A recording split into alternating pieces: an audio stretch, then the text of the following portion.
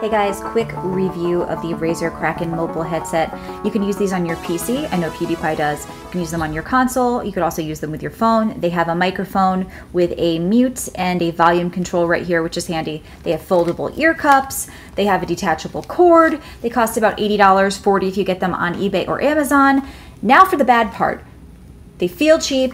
They smell like plastic and rubber, but really the sound quality sucks. I have cheap headphones and earbuds that cost me $5 that sound better than these. They're very bass heavy, blown out, but everything sounds muffled and garbled. I've tried gaming, podcasts, music. I've used them for about a week, which is why I wanted to unbox them first before I gave you guys my review, because a couple of people had asked me about these. They were trying to get a little Razer setup going with their console, and I can't recommend these at all. Even if you were to find them on sale for $20, they're not really that comfortable, but the sound quality, there's just no excuse for it. It's actually so bad to me, I found it distracting.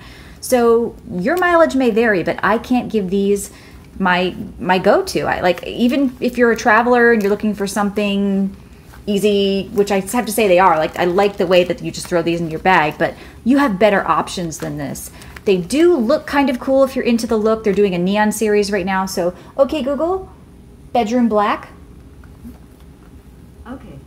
So if you have any black light in your room, even if you're just like me and you game in a dark room, they stand out and look cool. I bet they take good photos, but that's where I would leave these things. They are just not worth it. So Razer missed the mark.